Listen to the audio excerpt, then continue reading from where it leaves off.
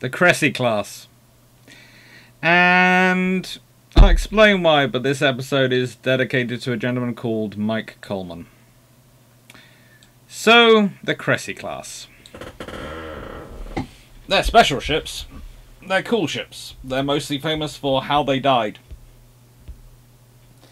Mostly famous for how they died. And that's a cruelty.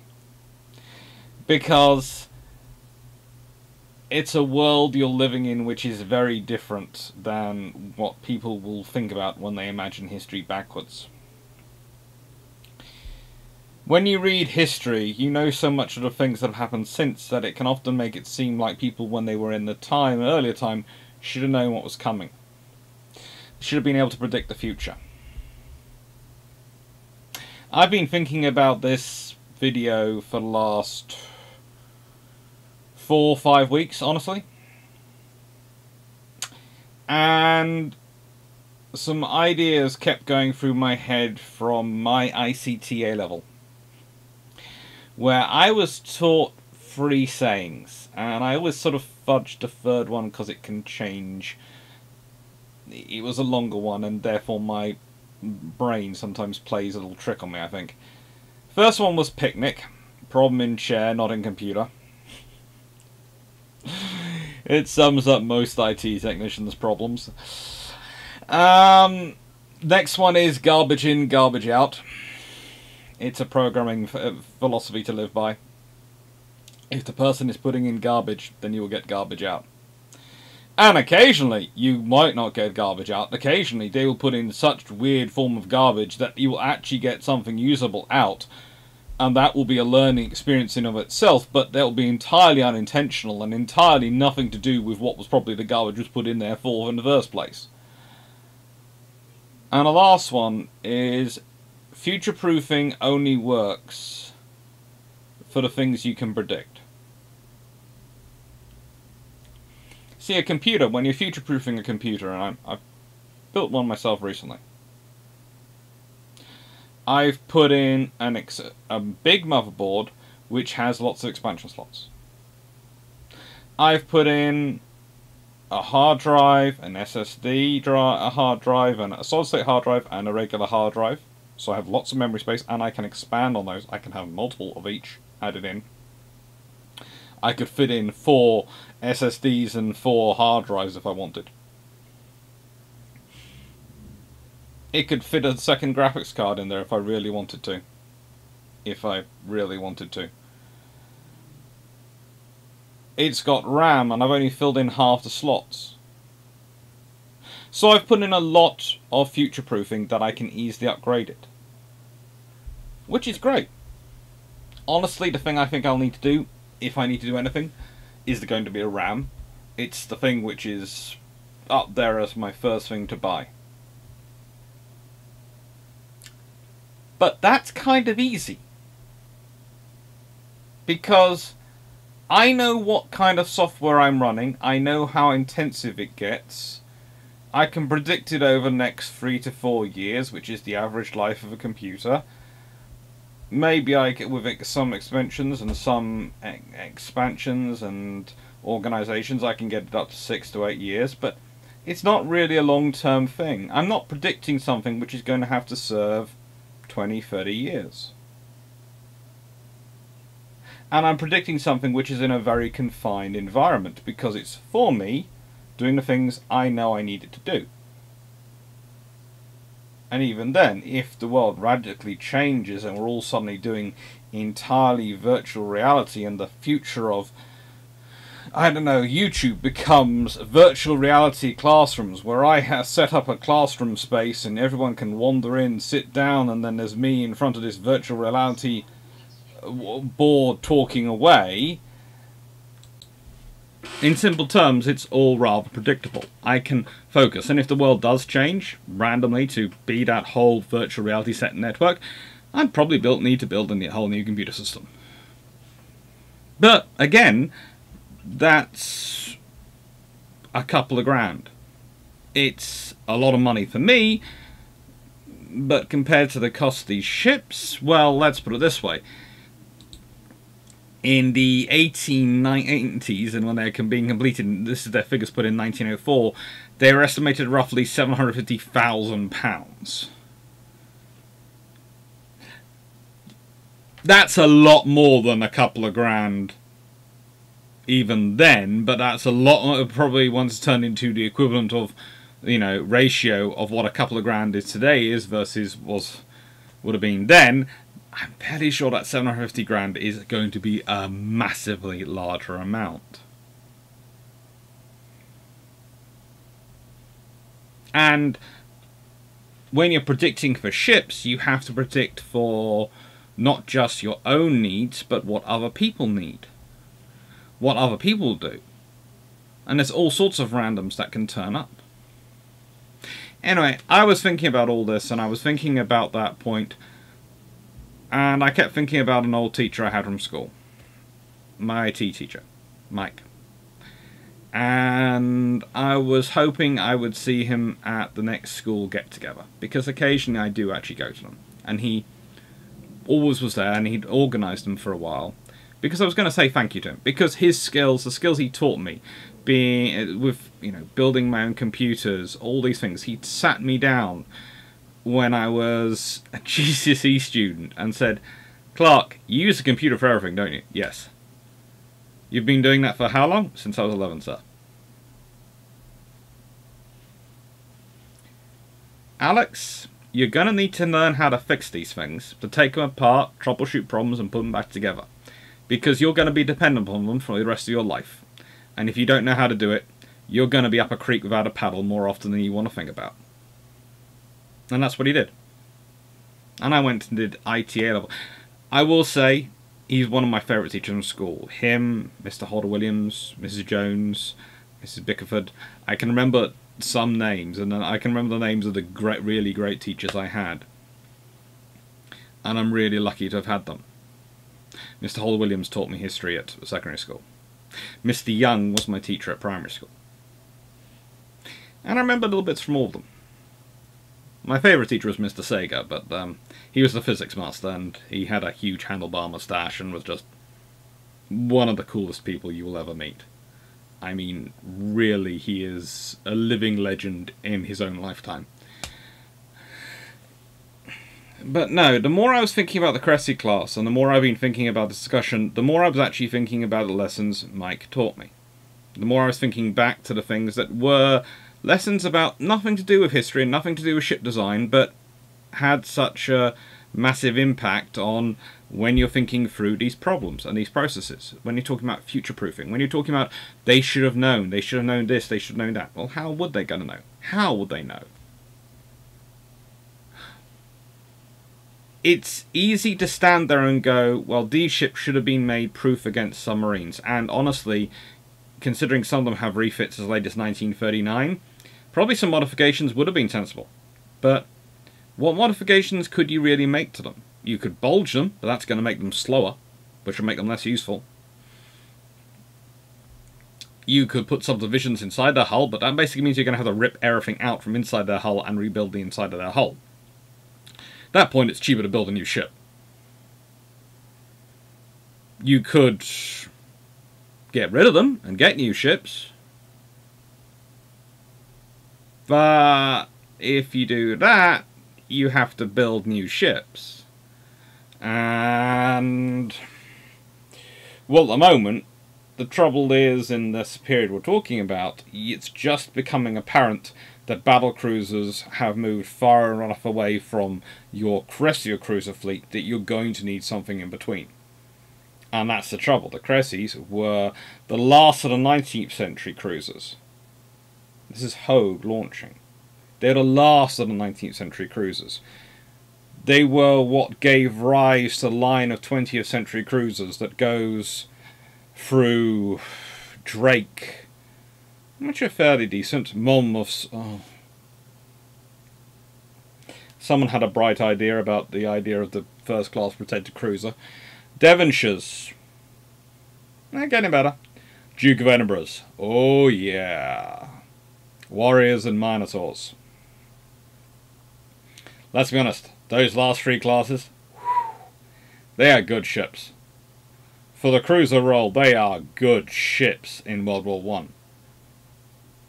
But let's think about that. There are 6 classes built after this, and then they don't build any more armoured cruisers or large cruisers before World War One.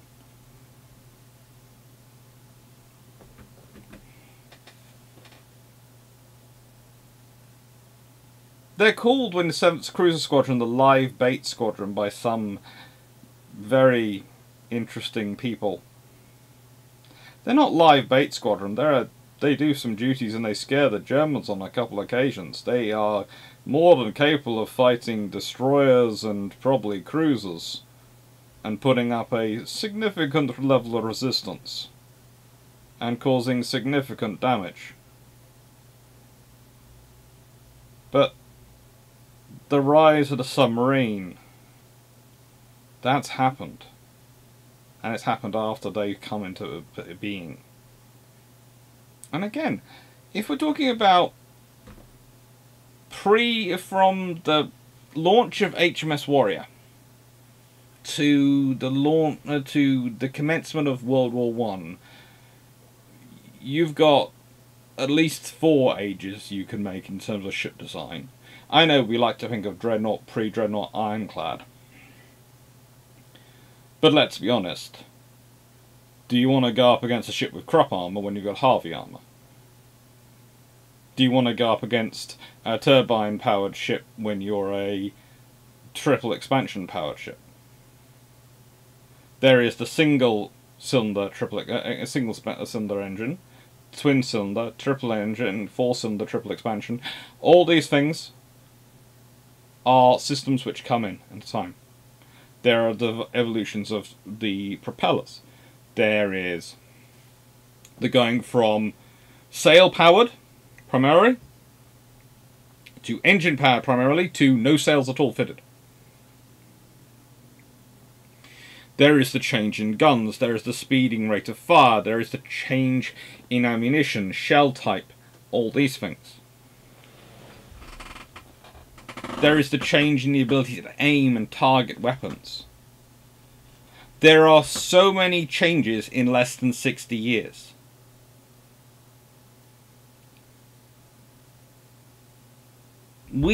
Today, we live in a period of pretty much stability in ship design. The freakiest thing we've seen is that they've gone from being things which ignore the concept of radar stealthiness to being slab-sided things which look like someone's turned an F-117 grey. Life happens. Luckily enough, I have found some pretty decent sources, and this one I've actually ended up putting in here, rather than just putting in a link below, which hopefully I'll remember to put in the description. I also wanted to put it in here, because it had all of White's notes and summaries produced as appendices, which was really, really useful, as I couldn't track down my own copy of them. I had from years ago. So, the genesis of a cruiser navy, British First Class Cruiser Development, 1884 to 1909, by Scott M. Lingren, University of Salford, PhD thesis, submitted 2013. Pages 330 to 338. Please note those page numbers are the page numbers on the bottom of pages, not the page numbers according there. As always, there is a difference between these numbers and those numbers, so I'm using these numbers because these are on the pages. And if you print it out, you'll still be able to find them.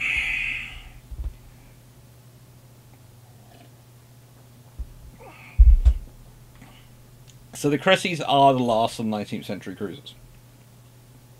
But they're also the starting point of the 20th century cruisers. They sit at that midpoint.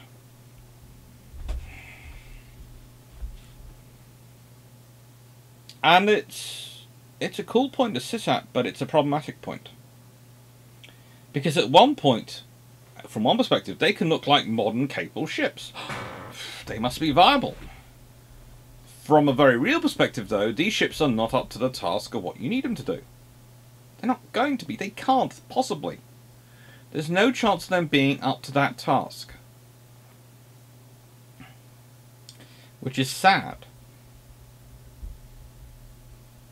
and upsetting, but it's the case. They're not going to be. Why would they be? They were conceived in, well, let's be honest, they're laid down in 1898. Designs have probably started being sketched in 1897. The mind and mental sort of working out of them is probably going back as far as 1894, if not 1893.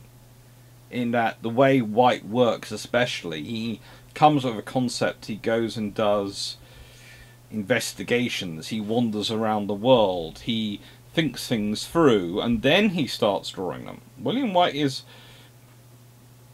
a wonderful art designer and very much ahead of his time, but he's also, and I say this in the nicest possible way, he's not exactly the quickest worker when it comes to percolating through ideas.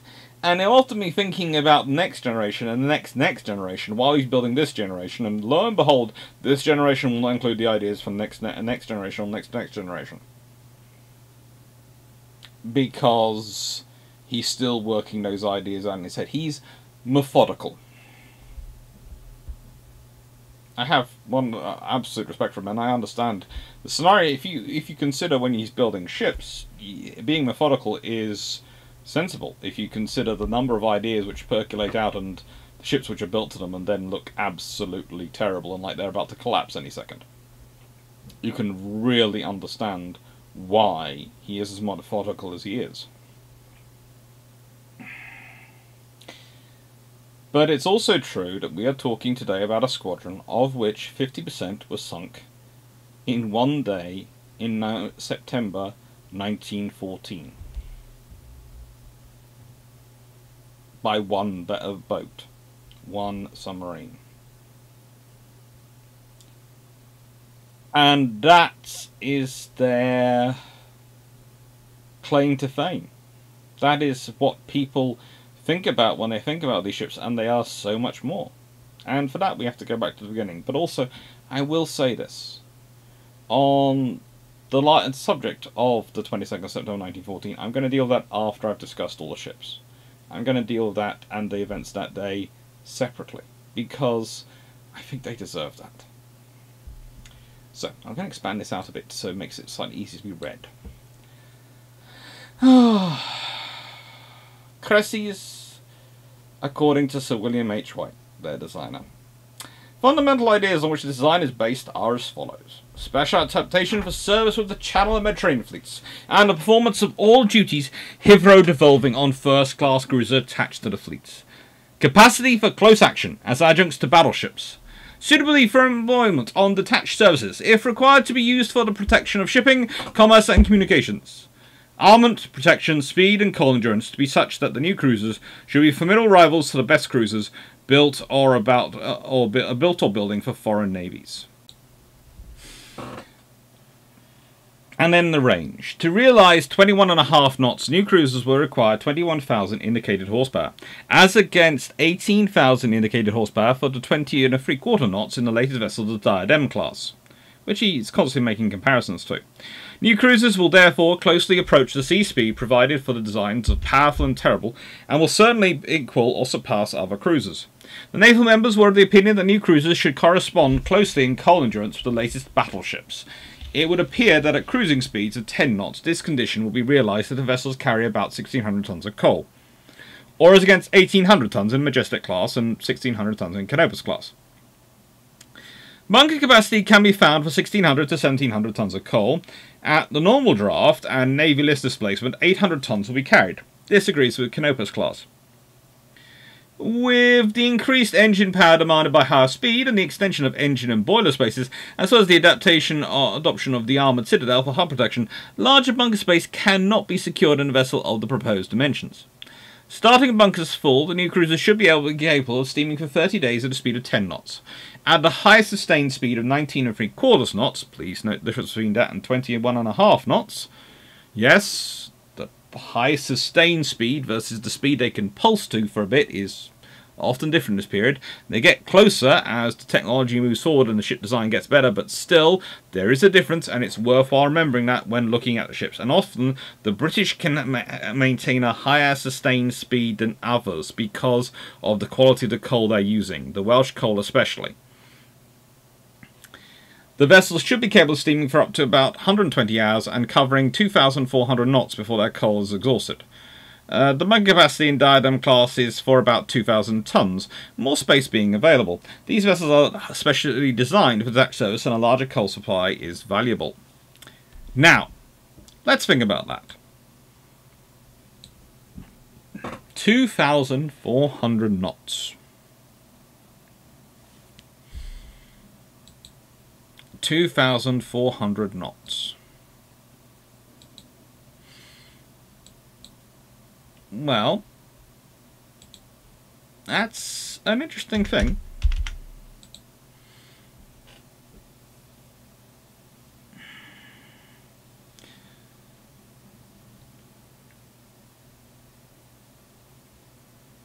$2,400 knots.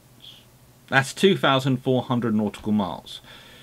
If we convert that to miles, well, it's about 2,600-700.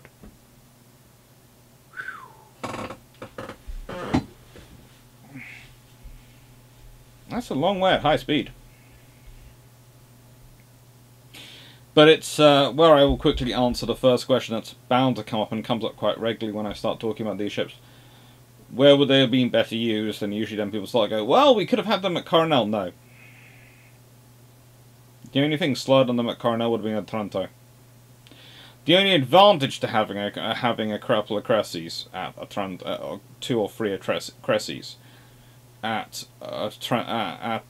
Coronel, is that would have been some 6 more 9.2-inch guns, probably just as bad in terms of their 6-inch guns actually being able to fire in the rough seas. Bottom group definitely, bottom level definitely not. Maybe the higher casements, maybe able to fire something. It gives you mass, but at a certain point, if you're packing that many cruisers, that many armoured cruisers into your force there, then Spey's probably going to turn around and run away anyway. And at which point, he's going to have the speed advantage. 12,000 tons normal. Oh, and please note on the coal, theoretically 1,700 tons is their maximum. However, there are some very interesting accounts of some little journeys they did, which they seem to have managed to maintain their knottage for longer than they should have on that capacity of coal. Now, there are probably some good reasons for this. One, if you have very good quality coal, life can go better for you. Two, and this is an important one, some captains can be very creative in spaces they can find to store coal when they need to be. Or, alternatively, they can look at their chief and go, "Chief? Yes, Captain? Solve this problem." "Thank you, Captain." "Carry on, Chief."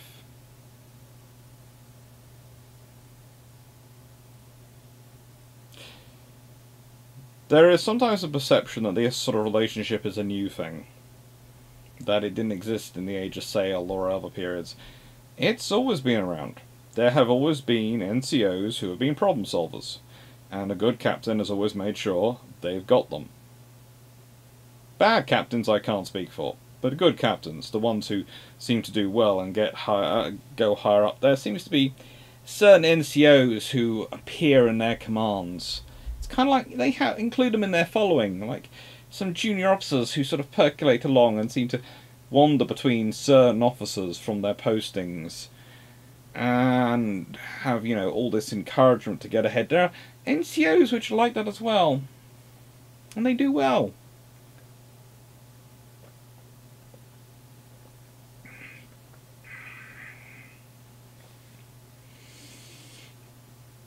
30 Belleville boilers, 2 triple expansion engines to drive 2 shafts with 21,000 indicator horsepower for a top speed of 21 knots.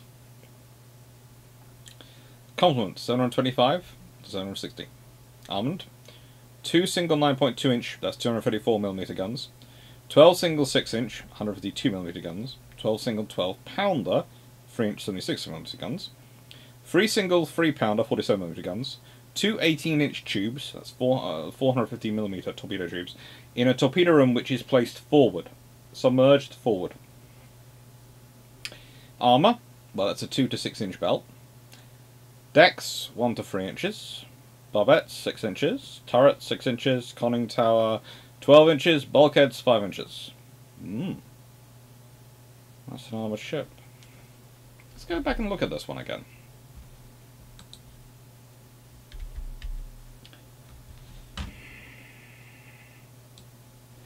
Capacity for close action as adjuncts to battleships. Now, we know the Italians are building their cruisers to an extent to fill in for battleships. Japanese to an extent the same. The Italians because they're not building battleships. The Japanese because they don't think they'll have enough battleships. But the British have tons of battleships. What are they thinking about in terms of adjuncts to battleships? Well, it's two things. One, it's a realization that others might bring cruisers to play in a fight, and if that's going to give them a numerical superiority and your cruisers can't get involved in the fight, then your battleships might find themselves in trouble, because numbers can count. Especially with the rate of fire of guns we're talking about, and they get a lucky shot, that could be problematic. So having the numbers helps. But also, the British are looking at it going, that's not necessarily a bad idea, because it can work twofold. Because you could have your battleships, and the British could have their battleships. And you could send them in for a fight, and if you don't have your cruisers there, or cruisers that can help in a fight, and it's, let's say, a nice even fight, you've got 6 battleships, the British have bought 8. Oh, didn't we mention we've also got 8 cruisers with us? Suddenly they've got a fighting line which is 16 versus your 6. Maybe they do it even worse. Maybe they double envelop you. 2 lines each of 4 battleships and 4 cruisers. 4 battleships at the front, the 4 cruisers coming up the rear. On each line, and they go either side of you, blasting you. So your ship's being engaged from both sides at once, and it can only focus its guns one way.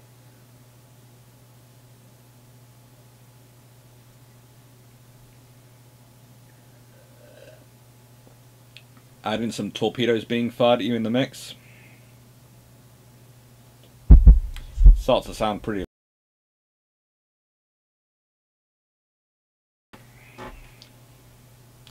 One of the interesting things about the British is they do not understand the concept in this period of proportional force.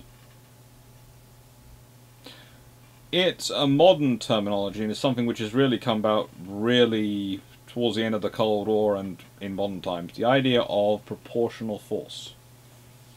We respond in a proportional manner. You do something nasty, we do the military equivalent of giving you a slap on the wrists. You factor in probably what the proportional response is going to be.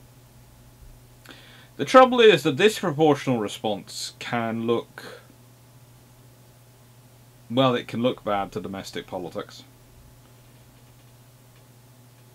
It will also tend to rack up a body count, and that's something you don't necessarily want to do if you're making that decision.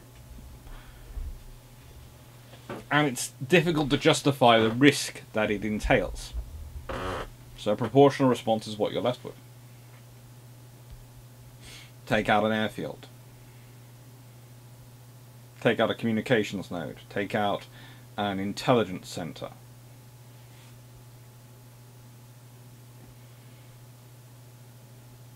sink a couple of their ships in harbour. That's a proportional response.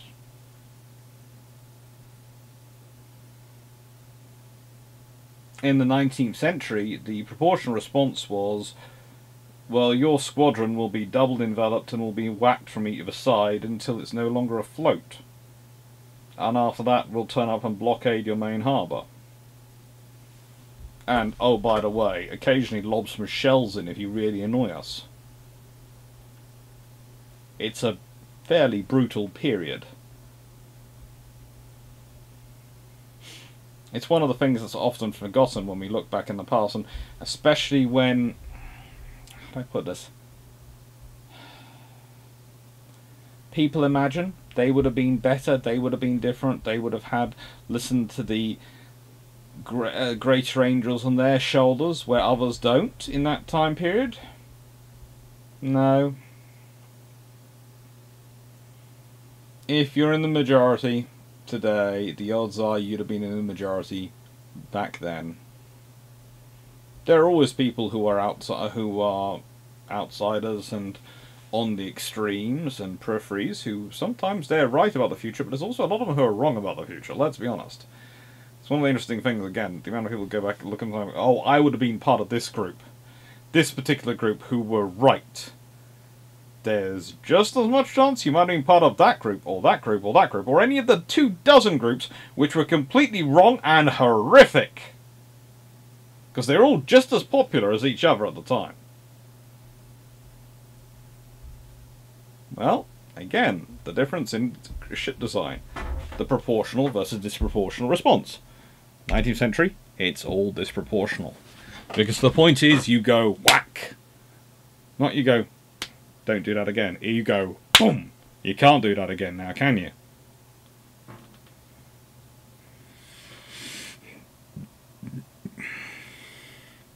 As you can see, you have a little bit of a ram bow. Although they don't seem to think about ramming much with the Cressys. I still wouldn't like to be in a submarine which was hit by one.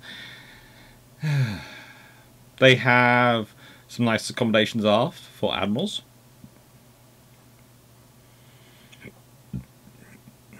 And they have lots and lots of guns designed to provide a very good field of fire on the broadsides.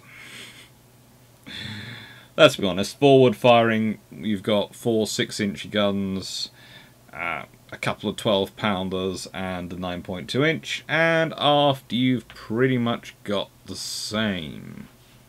Maybe a couple more 12-pounders.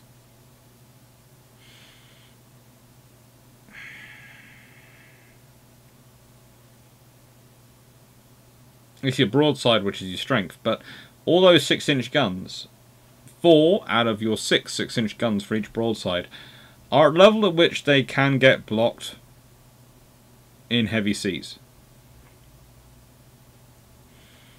Basically, any gun you've got which is below the cut-down deck at the aft is subject to good weather. Again, this is a class designed to fight in the Mediterranean and the Channel. The Channel can get rough, but when it does get rough, not much is going on. It doesn't get as rough as the North Sea, and certainly not as rough as the South Atlantic or the South Pacific, and definitely not as rough as the very, very cold waters we have to our north and our south on this earth. But this is their party piece. It's a 9.2-inch gun. It's what gives them something which makes them credible in that fight if they are assisting battleships. Yes, the 6-inch gun will do the most of the work. The 6-inch gun will do the vast majority of the work. It will do. It's the 6-inch Mark 8 Mark 7 naval gun, sorry. And, well, built by Vickers, about 900 of the things were actually built. They'd still be fighting in World War II aboard insect-class gunboats, I think.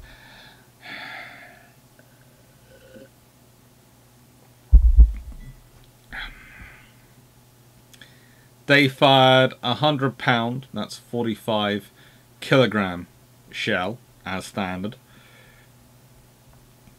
and had a range of, well, 14,000, 15,000 yards depending on the charge. And that's the 6-inch guns. Guess what? The 9.2-inch Mark 9,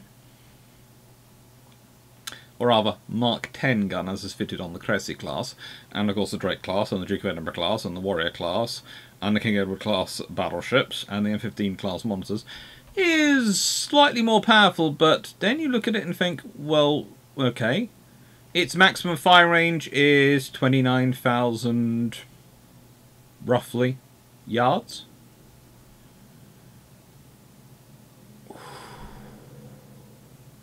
It's going to fire a 380 pound, 170 kilogram shell. Think about the difference of that. The 6-inch shell, the firing is 45 kilograms, 100 pounds. The 9.2-inch shell, 380 pounds. That's nearly 4 times the weight, or nearly four times the weight of the 6-inch shell. It's going to have a much slower rate of fire, but when it hits, it's going to hit you hard. It will hit you very, very hard.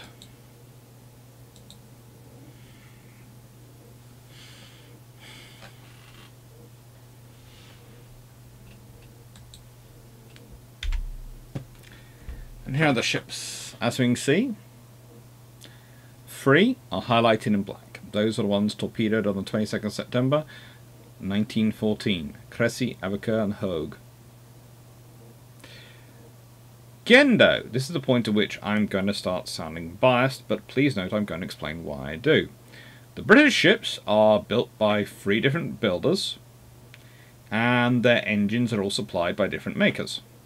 Okay, now this is normally a point where I start going, and in France this produces this. But there's a difference here. In France they use different boilers. In here, they're all using the same type of boiler, because if they don't, the DNC will have words with them which will make them wish they were back home hiding underneath a table. Their engines are all rated to the same. They have a minimum indicated horsepower ratio. If they don't achieve it, then the DNC will do something nasty to their innards, which will probably make them become their outards. And finally, and this is the most important part, if you muck around with the DNC's internal design and plan of this ship, to an extent that it is different on inside than the other ships in the class are, the DNC will do something so nasty to you that your own great-great-grandparents, who never met you, will feel worried for you and what happened to you. Okay? That all sounds mildly aggressive, and I hope YouTube doesn't consider this me threatening them. This is what the Director of Naval Construction in Britain explained. And there is this difference here. In France, they are pushing to try and evolve. They have all these different debates going on. But also they have the fact that the army always does kind of take priority, because they have these huge land borders and threats on them. And so they worry about those things. Understandably. But the Navy in Britain is the big thing. And in Britain, the First Sea Lord is powerful. The First Lord of the Admiralty is powerful. Those two people. When it comes to construction, though, if the DNC doesn't sign off on your ship, and the Third Sea Lord does not sign off on your ship, and a third person, the Chief Engineer of the Navy, which is the senior engineer in the Navy, especially while they're sort of separate during the pre-reform era, pre-Fisher reforms.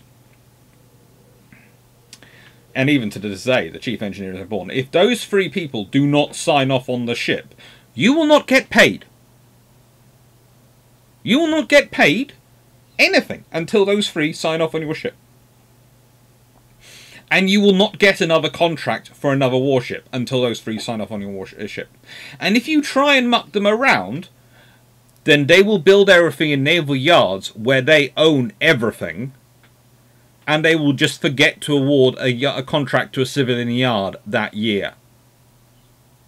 And it wouldn't be the first time they've done it to make an example out of everyone. It's a good way of mucking around with the finances of all these companies. Because they're all to an extent dependent upon the Navy making a big order. They're investing in technology and all these things.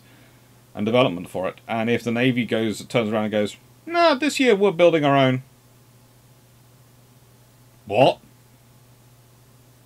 Yeah, we don't need to buy anything off any of you.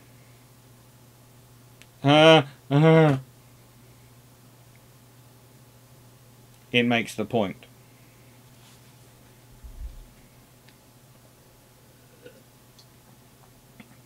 Any one of those three turned out and refused to sign off on that ship.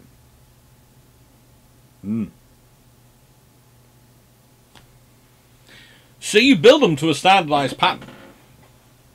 You build them to that pattern, or you will have a very, very, very expensive building on hands, because the Navy, again, this never quite got this far, but there are certain discussions, especially the people who John Brown ended up taking over from, that the Navy might have turned around to them and said, "We're going to take this contract off you, and you're going to pay the bill for us to redo the ship." And you might go, "Well, that's not in contract law in the 19th century. No, it's not.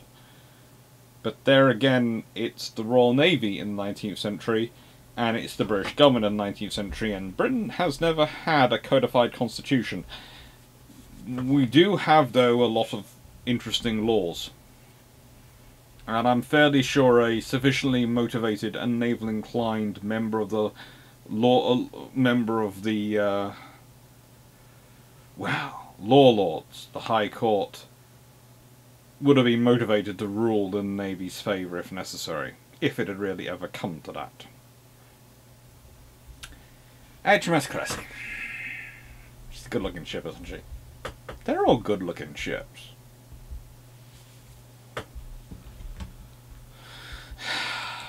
Now, she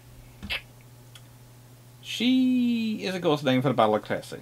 And please note, 4 of them are named for battles. 2 for Greek gods. Not sure what happened. They got 2/3 of the way through and they suddenly got all thespian and effect. Please note, I am joking. My family has history of naming our family members Alexander, Arthur, Alexander the Great. Yes, my family's obsessed with a bit of history. Arthur, as in King Arthur, comes up quite a lot. There is a Donald and there is a Douglas as well. Those are the names which go down my family branches. I can make the jokes about people making weird choices for names. And when you're in the middle of naming things after battles, a class after battles, suddenly going, "Oh, but that's so crass, let's go and name it after this sort of Greek god or this something," it looks like you're trying to, I don't know, do something. She was built by Fairfield Shipbuilding at their yard in Govan, Scotland. She was launched 1899. She finished her sea trials and went into Fleet Reserve in May 1901. She's then commissioned for service on the China Station in the 28th of May 1901. However,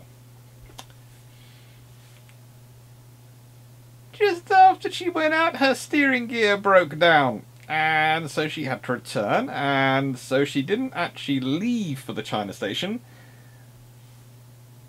May, June, July, August, September, October. She arrived at Colombo on the 7th of November, Singapore on the 16th of November, and stays out there for a full tour. Then returns, and then gets assigned to the North American and West Indies Station from 1907 through to 1909. So she does the full colonial policing. And in 1909, she's placed into reserve. She's not drawn out of reserve till August 1914, when she's part of the 7th Cruiser Squadron. Again, we've got to put this into mind. People call the 7th Cruiser Squadron Live Bait Squadron. This is a ship which is launched in 1899. It's less than 15 years old. It has done 4-5 years on commission and the rest of the time in reserve. This is not a worn-out ship. During the Battle of Helgoland Blight, her and the ships of Cruiser Force C saw no action, but were critical actually in supporting the forces at Helgoland Blight. And their coming along was one of the reasons why the Germans decided to withdraw when they did. Cressy actually managed to bring back 165 of the unwounded German survivors from the ships of Turret's Harwich force, and she took them back to the north escorted by Bacchante afterwards. It was an interesting battle. Helgoland Blight, that was 20th of August. And it's less than a month later that, of course, she and 2 of her sisters are gone. And as said, I'll be discussing that in a bit. Sutlej. Now, okay, she's named for a couple of battles in the First Anglo-Sikh War, which was fought between the Sikh Empire and the British East India Company between 1845 and 1846, around the Firozpur district of Punjab. That's a long time ago, but it was actually a very hard-fought war, and I'd say it's one of those interesting wars where both sides actually have quite a lot of respect for each other, and both sides can actually win it. But mainly that's probably because it's the East India Company, not the British Army. And they do take a lot of troops. Anyway, she's laid down, of course, not at John Brown Company. She's laid down at their predecessors.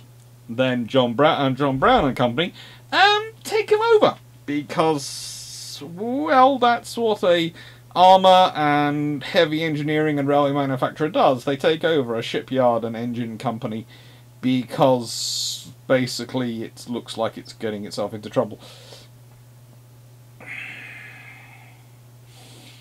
She's commissioned in Chatham on the 6th of May 1902 by Captain Paul Bush, and her job is to take the place of HMS Diadem in the Channel Squadron.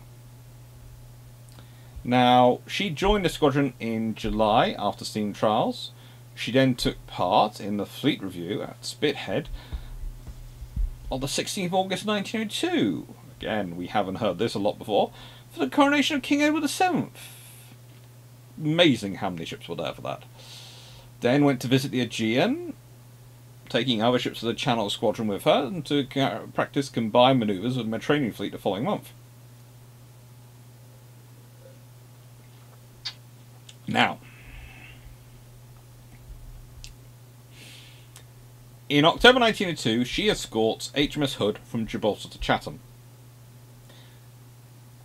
Hood had already been escorted on her previous leg of her journey by another Cressy class. And it's kind of interesting that already in their career, the Cressys were being used as adjuncts to the battleships. In this case, escorting them when they were damaged, making sure they got home. It's far cheaper and easier than sending another battleship, but it means that your weakened ship has protection, which can both help her if it's Mother Nature which is trying to take her apart, and also help her if something less natural wants to take her apart. She's then assigned to the China Station, remains there until May 1906, then she becomes the boys' training ship in North American West Indies Station. It's a very good station to send them to, because, let's put it this way, whilst there are 3 strands in American politics, the strand which blames Britain for everything that's gone wrong in the world, the strand which ignores Britain, and the strand which loves Britain. Usually the debate is between those two, if there is a debate going on, and this one just turns up every now and again, just randomly. But the point is, the only real threat of war is when you have this strand in power in America combined with a strand of power in Britain, which is so bellicose and insane that they actually will react to it. So that makes the North America West India Station a great station to send the boys' training ship, to training the young sailors. They're going to have a real station experience with a real enemy to think about, but at the same time, the actual likelihood of them finding themselves in a fight is very low. She returned home, as said, in 1909, became flagship of the Reserve 3rd Fleet until 1910, and then, whilst off manoeuvres off Berehaven, in 1910, she had a boiler explosion that killed 4 men, sadly enough. She was assigned to 9th Cruiser Squadron, not 7th, doing convoy escort duties off the French and Iberian coasts. She was then transferred to 11th Cruiser Squadron in Ireland in February 1915 for similar duties. She joins the 9th Cruiser Squadron in September 1916 after working from the Azores from February 1916. She's paid off at Devonport in May 1917, becoming an accommodation ship. In 1918, she became a depot ship at Rosyth and is renamed to Crescent. She reverts to Sutlej in 1919 before being sold off in May 1921. She's a good ship and does a good career. A useful vessel. Abakur.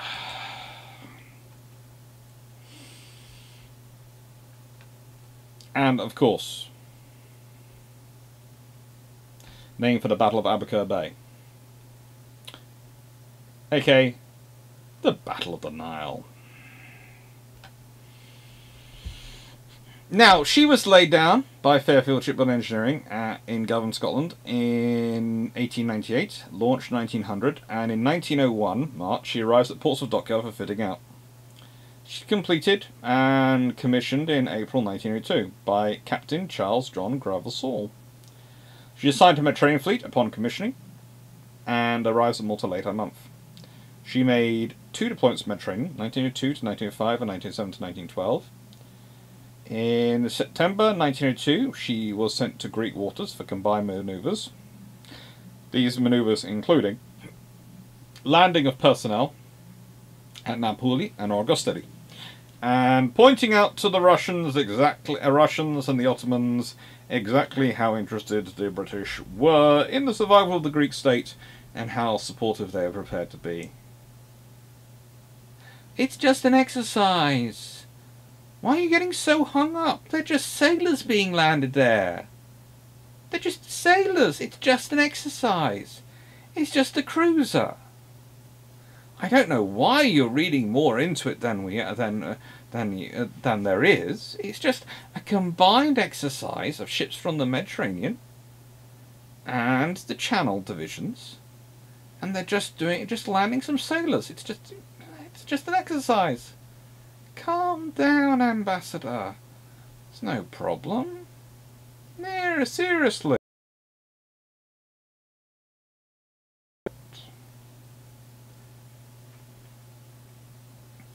She then escorted Hood from Malta to Gibraltar. So, Abakur escorts Hood from Malta to Gibraltar, and Sutlej escorts Hood from Gibraltar to Chatham. Interesting choice what they chose. She was assigned to 7th Cruiser Squadron shortly after the outbreak of the First World War, and she was part of the force, therefore, that's patrolling the Broad 14's North Sea to support the Harwich Force. Basically, they're there to provide the Harwich Force with backup, should there come out more force from the Germans than the Harwich Force can deal with, or to try and buy them enough time for more ships to come down from the Grand Fleet if the Germans really make a run for it. This is a force which is supposed to be supported by destroyers, which is supposed to be a combined force. It is not supposed to just be these cruisers, okay?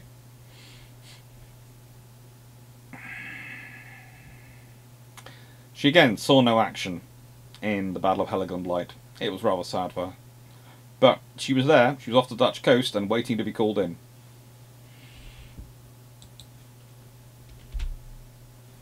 Hogue. Now, as said earlier, the picture I chose for the launching ship in the 19th century cruiser was Hogue. Named for the Battle of La Hogue. Always a fun one to be named for. Which of course took place in the 9 Years' War. She was laid down by Vickers, Sons and Maxim at their Baron Furnace shipyard in 1898. Launched 1900, arrived at Plymouth for fitting out in September 1901, and commenced her sea trials in December 1901. In autumn 1902, she was considered complete and commissioned at Devonport. Finally, on the November 1902, she was then assigned to the Channel Squadron. In March 1904, she collided with the SS Maruf off Europa Point, which wasn't good for Maruf, and then she's transferred to the China Station after refit. Life isn't too bad. In 1906, Hogue became the boys' training ship for 4th Cruiser Squadron on the North Americas and West Indies Station. Oh, good lord, it's amazing! So that's where you're sending the boys' training ship, North America West Indies Station. And it's a Cressy class. It's so unexpected. It's just, I never heard that before. Have you?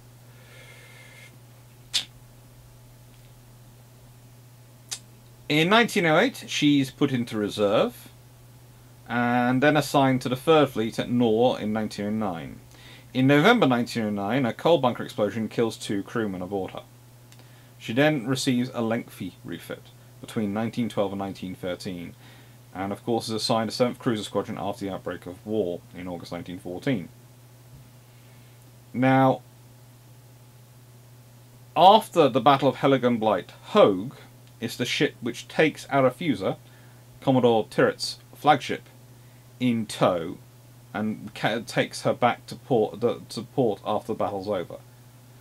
Basically, 7th Cruiser Squadron ride into the rescue of the Harwich Force, and by the time they arrive, the Germans have gone back and the battle's over. But they've come in. And the Germans, knowing the British have more support coming out there, that's one of the reasons why they withdraw. And the support is the 7th Cruiser Squadron. And that's one of the interesting things I think about history, because if they had arrived at the Battle of Heligan Blight at the end, if they got there before it was over, they'd probably taken part. They might have managed to score some victories because the Germans were already in a weakened state, and with these ships arriving, they could. And then we might be remembering them completely differently than we're remembering them now. Because it'd be a case of, yes, they lost 3, but they sank these ships in the Battle of Heligan Blight. So it'd be a case of, in the battle they were designed for, they did well. In the battle they weren't designed for, because it was an unknown thing they were trying to future-proof them against, they weren't. Because if you ask someone in 1897, are you designing your ships to deal with torpedo attacks from submarines, they'll probably look at you and go, we have, what, a handful in the world?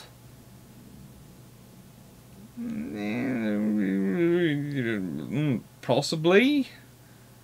But, you know, it was likely. The more likely thing that they're designed for is deal with torpedo attack from destroyers.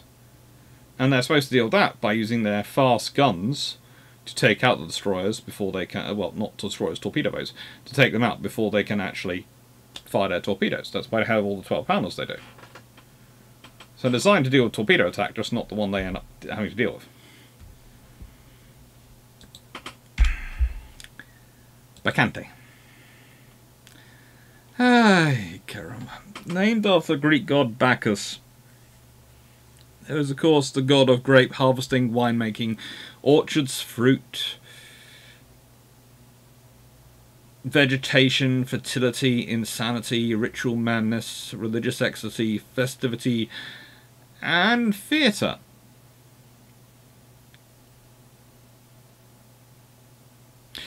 I'm trying to put that together with being a naval cruiser.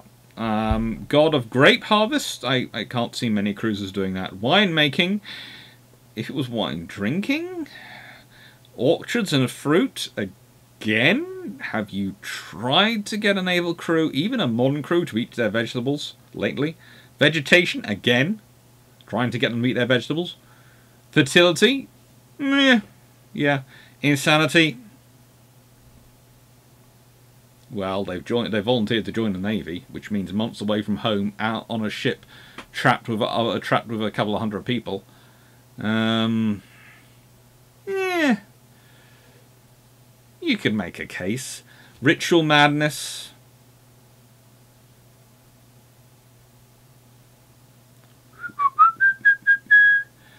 Religious ecstasy. Festivity. And theatre. Oh God, shit plays. Yeah. No, they're just no. Okay, just no. Another one laid down at John Brown. Upon completion, she was commissioned by Captain Frederick Edward Errington Brock, that's his good name, 25th November 1902, and assigned to the Mediterranean Fleet as flagship of the cruiser squadron, replacing HMS Andromeda, which was already out there. Andromeda, of course, is a Diadem-class protected cruiser. She arrives in the Mediterranean, and Brock changes places with Captain Christopher Craddock, who had been in command of the Andromeda. So they basically... Brock's crew... They get out there. Brock's got the crew trained up. Brock then swaps ships with Craddock. Craddock gets Bacchante. And Brock gets Andromeda. Brock takes Andromeda home. And Bacchante remains in the Mediterranean under Craddock's command until 1905, when she returned home and was placed in reserve.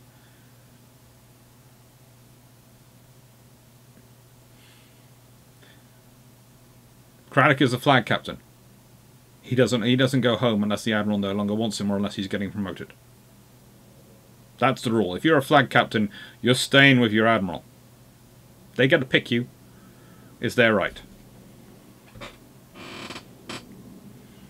Now, this is usually another point where people go, well, you know, what happens if these ships have been, you know, why were these ships doing what they were doing, and why weren't they, you know, going up to, or going down to Cornell, or doing all these things?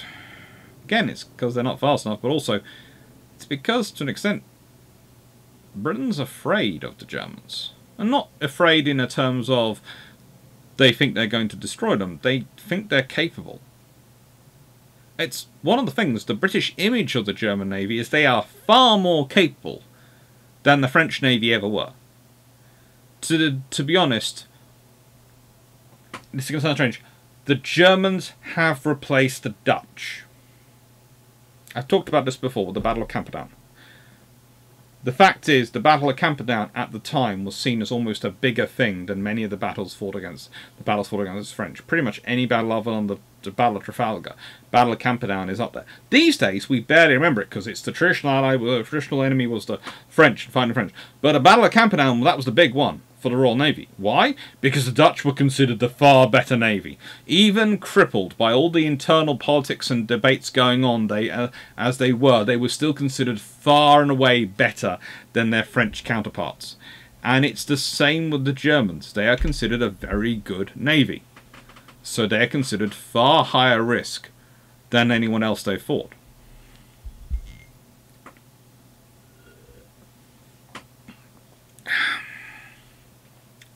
She then returned to Britain and served with the 3rd and later 6th Cruiser Squadrons. In 1907, one of her captains is William Ruck Keene, and he held it till October 1910. In 1911, she's in the Mediterranean under Douglas Gamble. Well, she's she's under the captain Reginald Twitt, but she's Douglas Gamble's flagship. He's a rear admiral. Gamble's flag lieutenant at the time is a gentleman called Bertram Ramsay. I'm not sure where you'll hear of him again, but that's a kind of interesting thing to think about, that the admiral is Douglas Gamble. He's one of those admirals in the Royal Navy history who often gets forgotten and put to one side. During World War I, he was commander of 4th Battle Squadron, and then joins the War Staff in the Admiralty in 1915 and retires in 1917. But the fact is, his flag captain was Twitt. His flag lieutenant was Bertram Ramsay. Those are not officers you send to someone who is not going to support and promote their career and not going to be good to train them up. So that tells you his quality. One of the interesting things I think that comes about in the naval war, especially in the whole scenario that develops with the battle cruiser fleet and the grand fleet and all the things going on, is you do get, because of the way the war focuses in on North Sea after a certain amount of time, you don't hear a lot about the other talent and the rest of the talent the Royal Navy has and what they're doing. And Gamble is one of those officers who doesn't really get the commands he would have got and would have been expected to get if this was a truly Napoleonic era war, or even if it had been World War II. If it had been World War II, I can guarantee you, and Gamble had been similarly placed as he was then, he would have been on a senior posting commanding one of the fleets off around the world. And would have been very good at it. But the trouble is, you only need one Jellicoe. And whilst you need someone very much to replace Beatty, there is only one Beatty. And that's a problem. If you're not replacing Jellicoe, then that creates a ceiling at which you can't really promote officers up, so they have to go out, and it just creates a problem. And the trouble is, Jellicoe is very good at his job, so you don't want to replace him. But then you don't have these independent commands for these other officers.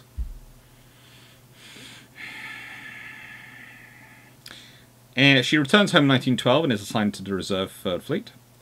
At the outbreak of war in August 1914, she's the flagship of the 7th Cruiser Squadron. Now, her combined force is supposed to be destroyers and submarines for the 7th Cruiser Squadron. Basically, that's what Cruiser Force C is supposed to be. They're patrolling the broad 14th North Sea. They've got destroyers, they've got submarines based at Harwich. It's a combined force. Okay, this is the purpose of it. So again, when someone goes, "Oh, this is a live bait squadron. These ships are out on their own," they're not supposed to be. They're out on their own because of the weather, not because that's their intention.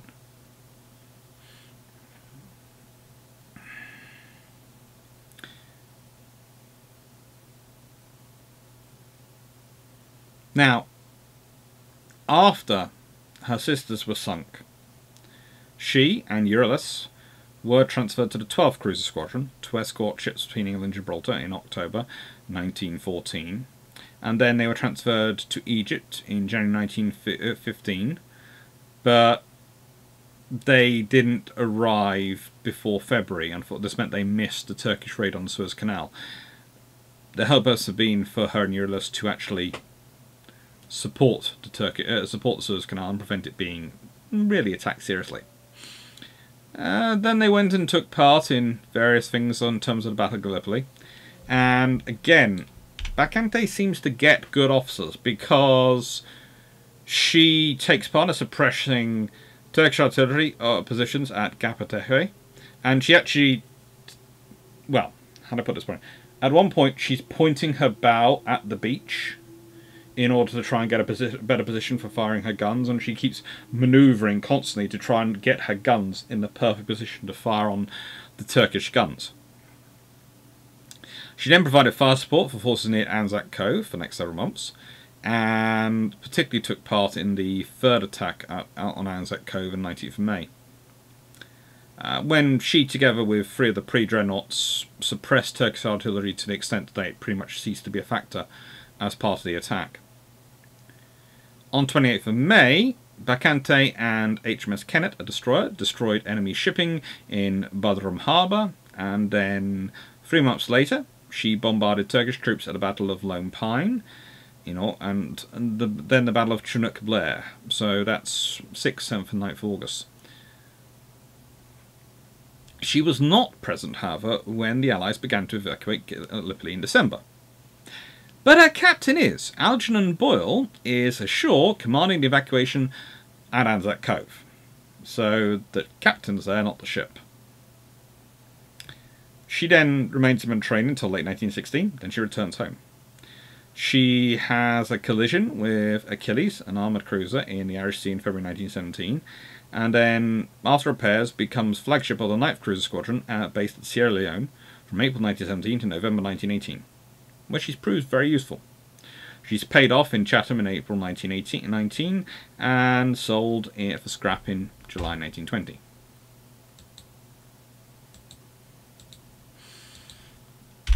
Euryalus.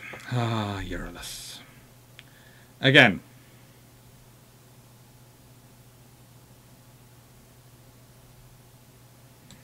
There is a debate as to the particular source of this name, but I'm fairly sure it's one of the variations on Apollo, considering the Royal Navy. The other options are, of course, the suitor of Hippodamia.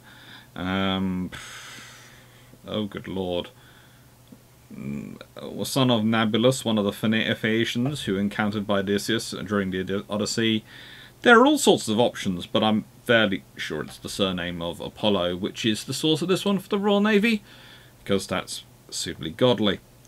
Anyway, leaving that to one side, when she was launched on 20th May 1901, she was launched in front of 30,000 spectators, and christened by Mrs. Douglas Vickers, wife of one of the directors of the company.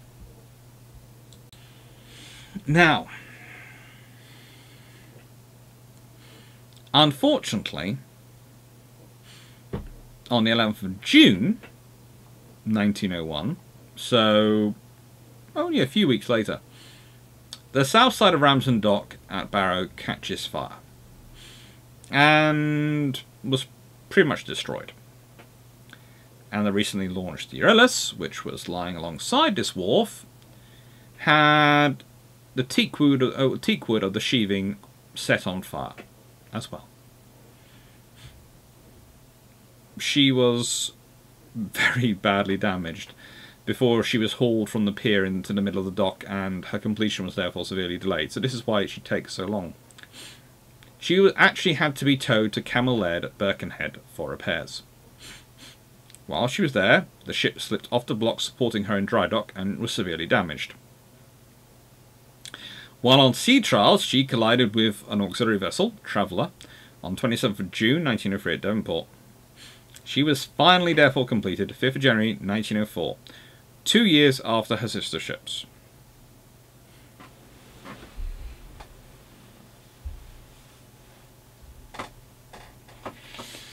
This ship is therefore a product of Vickers, Camel Laird's, and a lot of Royal Navy Devonport work to try and get her ready. Upon commissioning, she became flagship of the Australia Station. And there she served for 3 years, returning home in 1905. She was reduced to reserve upon arrival, and then she was sent to the North American West Indies Station in 1906, where she served as the boys' training ship attached to the 4th Cruiser Squadron for the next 3 years.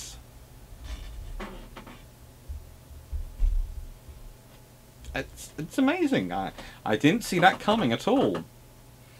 She was then assigned to the Reserve 3rd Fleet when she returned home in 1909.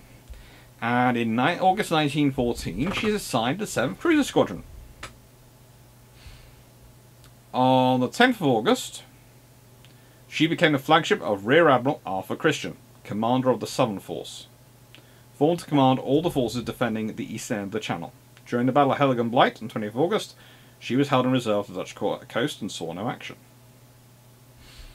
On the 20th of September 1914, Euryalus and her sisters Abaca, Cressy and Hoe were on patrol on the Broad 14. Euryalus had to return to port that morning to recoal.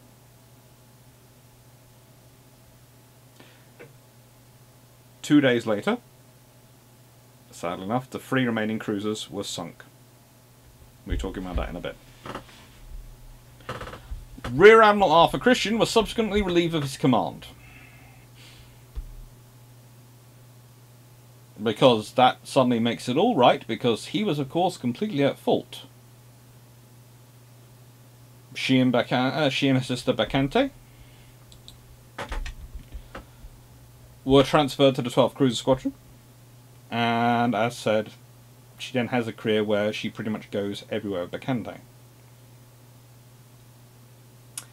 However, Euryalus became the flagship of Rear Admiral Rosalind Wemyss in April in 1915 after he was put in charge of the main landings at Gallipoli.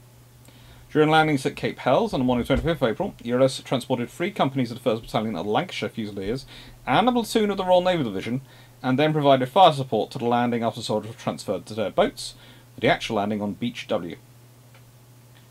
She bombarded Turkish positions during the Second Battle of Cressy on 6th May, and it was May when Wemyss hauled down his flag and resumed his original commanding Allied base at Mudros.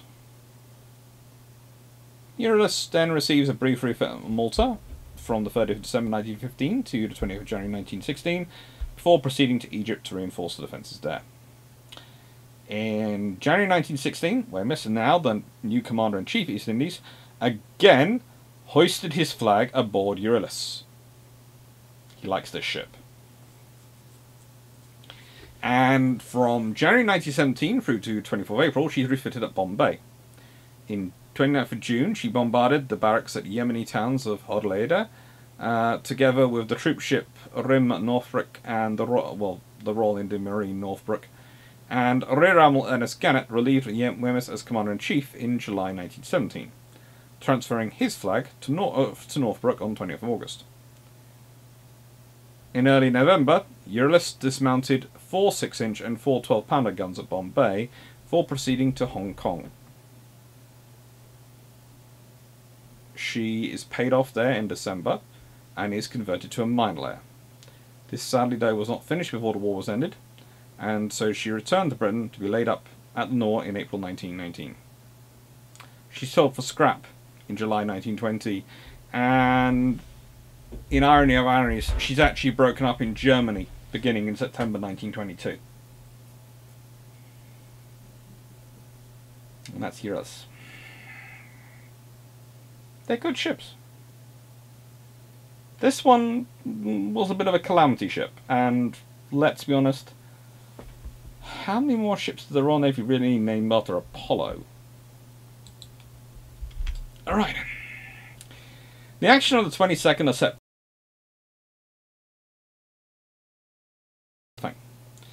As I mentioned before, the Summer Force is under Rear Admiral Arthur Christian, is composed of Euryalus' flagship, light cruiser Amethyst, the 7th Cruiser Squadron, also known as Cruiser Squadron C, under Rear Admiral H. Campbell, nicknamed of course Live Bait Squadron, comprising of Bacante, Abaca, Hogue, Cressy, and of course Euryalus, which was Christian's flagship. The 1st and 3rd Destroyer Flotillas, 10 submarines of the 8th Oversea Flotilla, and the active class scout cruiser HMS Fearless. So that is the whole force he has to patrol. He has 2 destroyer flotillas, he has 10 submarines, he has a light cruiser Amethyst, and which is, what type of light cruiser she is? She's a Topaz class, yes. 3rd class protected cruiser, Topaz, a light cruiser, and HMS Fearless. And that is the force he has out there.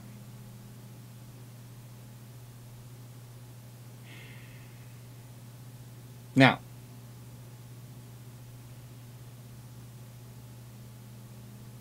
the war orders of 20th July 1914, which reflected various assumptions, were still in force in September 1914.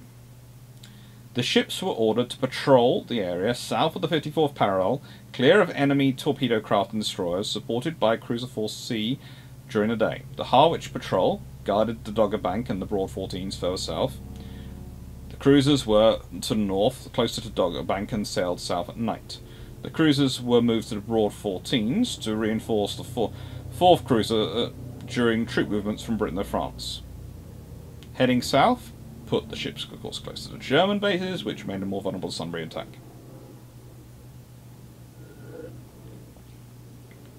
Now here's where you get the problem. There is a lot of micromanaging going on from the Admiralty at the beginning of World War One. It is obscene. It leads to Coronel, it leads to all sorts of things, and it leads to this. On the 16th of September, Christian was allowed to keep 2 cruisers to the north and 1 at the Broad 14s, but had to keep them together in a central position, able to support operations in both areas. Next day, 17th September, the destroyers are forced to depart by heavy weather. And the weather remained so bad that neither patrol could be reformed. The Admiralty therefore orders the ships to cancel the Dogger Bank patrol and cover just the Broad 14s until the weather abated. Now this is of course positioned to the North Sea. On the 20th of September, Euryalus has to return to port to recoal. And this leaves Aboukir, Hogue and Cressy under the command of Captain J.E. Drummond of Aboukir. Please note that. So, Christian has followed orders, he's done what he's been told, he's remonstrated where he's needed to, but he's done what he's been told, and now he's had to return home. So he's positioned his forces as allowed by the Admiralty, and he's not there. He's had to go home to get more fuel for his ship. And he's left a senior captain in charge. Okay. Please note this. In the first 6 weeks of the war, the U-boat arm of the German Navy had sent out just 10 boats. 10 boats. And they'd sunk no ships, and they'd lost 2 of their boats. So far, submarines were looking at 0 kills for the loss of 2.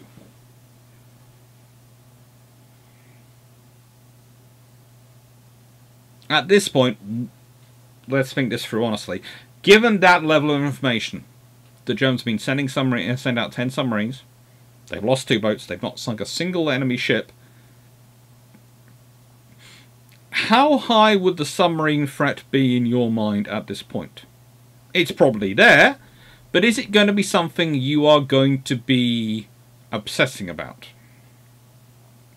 It should be, but to an extent, am I saying that because of my knowledge of what comes next? At 0600 hours, on the 22nd of September, the weather had calmed, and the ships were patrolling at a speed of 10 knots, in line abreast, roughly 2 nautical miles apart. They had lookouts posted, hunting for submarine periscopes or ships, and 1 gun on each side of each ship was crewed. Now, U-9, the submarine, under Captain Lieutenant Otto Weddergun, had been sent out to attack British transport at Ostend, but had herself been forced to dive and shelter from the storm. Again, remember, submarines spend most of their time on their surface at this point. They only dive when they need to for their own protection.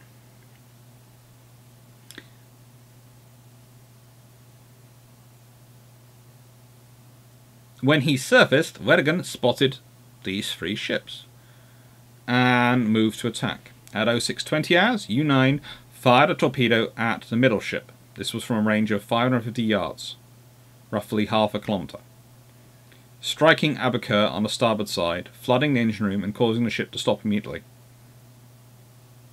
No submarines had been sighted at this point, so Drummond assumes that the ship had hit a mine. Not a faulty assumption if you consider the information he has available. He orders the other 2 cruisers to close in to help. That is a bit of a faulty assumption, because if it's hit a mine, there could be other mines there. Why are you heading that direction? Aboukir capsized after 25 minutes and sank 5 minutes later. Only 1 lifeboat could be launched because of damage from the explosion, and the failure of the steam-powered winches which were needed to launch the others. After firing the torpedo, U-9 had dived. At this point, she rises to periscope depth, and Weddergun saw the other 2 cruisers rescuing men from Aboukir. At this point, and this is fairly early in the war, remember, Weddergun fires 2 torpedoes at the Hogue. This is from 300 yards away. This is very, very close. As the torpedoes were fired, the bow of U-9 rose out of the water, and she's spotted by Hogue. The gunners opened fire before the submarine dived. Unfortunately, the two torpedoes were fired at 300 yards. They struck, and within 5 minutes, Captain Wilmot Nicholson gave the order to abandon ship. Hogue capsized after 10 minutes and sank at 07:15 hours. The crew that watched on Cressy had also seen the submarine. They'd opened fire and made an abortive attempt to ram before turning to pick up survivors. At 07:20 hours, U-9 fired 2 torpedoes at Cressy from her stern torpedo tubes. This was at a range of 1,000 yards. This is the longest range shot of the entire thing. 1 torpedo miss, and the submarine turned to fire a remaining bow torpedo at a distance of 550 yards. So one of the first pair of torpedoes strikes Cressy on the starboard side at around 07:25 hours, and the second torpedo hits the port beam at 07:30 hours. The ship capsizes to starboard and floats upside down until 07:55 hours. Dutch sailing trawlers within the vicinity declined to close with Cressy for fear of mines, and distress calls had been received by Truitt, who was with a destroyer squadron and was already at sea returning to cruisers to be part of their protection force and part of the combined force now the weapon removed, but hadn't got there at time. At 08:30 hours, the Dutch steamship Flora bravely, very, very bravely, approaches the scene and rescues 286 crew in the water. Another steamer, the Titan, picked up 147. More were rescued by lower soft sailing trawlers, Correda and JGC, before the destroyers arrived at 10:45. 837 men were rescued. But 62 officers, 1,397 men were killed. The dead include Robert Johnson, the captain of Cressy. Destroyers, of course, hunted the submarine, which... well, let's put it this way. Which was little electrical power remaining to travel underwater and could only make 40 knots on the surface, so they presumed it couldn't get far, but what it did was it submerged for the night and returned to base the next day. And the thing is, they didn't have jet charges, they didn't have ASDIC, none of those things which you would have in World War II.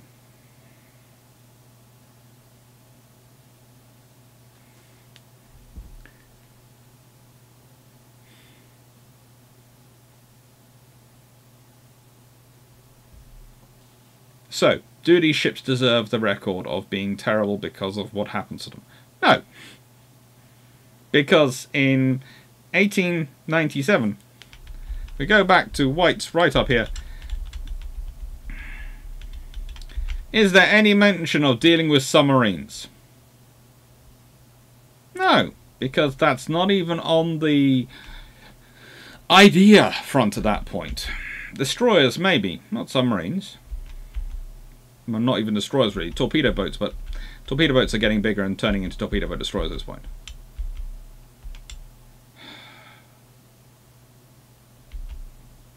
I'm not... honestly, this is one of those things. What would have been the sensible decision? You could argue the Admiralty should have said, right then, if you can't be there with your destroyers, if your destroyers can't stay there, you should come back. That would be the sensible decision. That would certainly been a decision made later in the war. But this was in the early days of the war. The submarine was a new weapon. They didn't understand it. So they made decisions that were made. I think the problem I have with it comes when you start holding people like Rear Admiral Christian at fault of it and you're going, yeah, he mucked up, he made... No, he didn't. He was following orders. He was exercising for... And again, no one had dealt with this threat. The Admiralty in 1914 is many things in terms of ships. It's got some wonderful new ships coming online and capable and very viable vessels. But it's also got a lot of ships which, frankly, they've survived, but they've survived because they need the numbers. And it's got ships which... It's got ships which, frankly, shouldn't be in the places they're in. And that's these ships. Where would I have them, though? Well, that's the question is, where would I want them? Honestly, the problem for the Royal Navy is that building battle cruisers gives you a lot of good-looking ships, and they sound so great. And building light cruisers gives you, theoretically, your numbers, and that's your high-low mix there. But as I've said before on various videos, the high-low mix is a lie. It's a cool lie, but it's a lie, because what you need is you need the high, and you need the medium, which is the low in your high threat scenarios, and you need the medium and the low, which is the high-low, in your low to medium threat scenarios. And these ships needed to be medium. And the thing is, the British weren't building the medium ships. They were churning out town-class cruisers. Woohoo, lovely. They were churning out dreadnoughts, and they were churning out battle cruisers. Oh, lovely. Got the high, got the low. Where's the thing in the middle? And you need that thing in the middle. Otherwise you end up in this scenario. Again though, with 2 torpedoes being fired at that closer range, is there any real defence you could have had that could have survived it? Short of Nelson and Rodney and the stuff they had when they were built, or the stuff that was planned for the G3s. I'm not sure. I honestly don't know. But some more subdivision, some better internal protection from internal bulges to deal with the impact of torpedoes. Yeah, I'd give them a bit of a chance. But really, what they needed was their escorting destroyers. So we've got coming up, well, we have the Arethusa class tomorrow, and next week we have the last of the Naval History, the Year of the Cruisers Cruiser series, or Christmas special videos, which is going to be the Admiral Hibbert class. And here's the question, because I have been discussing where else would they have been better. Well, would a Cressy have helped at the Battle of Coronel? No! And I've already said why, because their guns are too low. If you want to fight in those sort of waters, these are the sort of ships you need. Duke of Edinburgh, Warrior, or Minotaurs. And remember, HMS Defence is what he has been promised. It's what Craddock's been promised is coming. If Craddock had had HMS Defence, the Battle of Coronel would go very, very differently. You replace, he probably at that point would have sent Otranto home, because he wouldn't be worried about having the lack of numbers, because Defence with its 7.5-inch guns and 4 9.2-inch guns would be a case of, hello, please be a friend, be kind, save ammunition, form line abreast, and I will deal with you all individually or at the same time. But these are the ships you need. The Cressys are too slow. Their top speed is 21 knots, and as you saw earlier mentioned, their practical top speed is 19.75 knots. There is a difference. The fact is, these ships, any of the 10 vessels which comprise these 3 classes, would have been what you need. A battlecruiser would be even better, but any of these would have made a big difference at Coronel. Not a Cressy. Cressy is the 19th century. These are the 20th century, and it's these which, if we're being if the Royal Navy had been being sensible and had ordered 6, 6, and 6 of all these, the odds are I'm doubtful the Cressys would have still been in service. Diadems, Cressys, I think a lot of those vessels would have been gone. You'd have had 8 more of these ships in the service. And if you'd been really sensible, you'd have ordered batches of 8 of each of these. Or you'd have ordered 6, 6, 6, and you'd have kept ordering, you'd ordered another 6 after them, another 6 after that. You'd have kept ordering these to fill that middle role. The high, middle, high, mid, low. The high-low mix, you need that middle ship. And these are the middle. Right. So,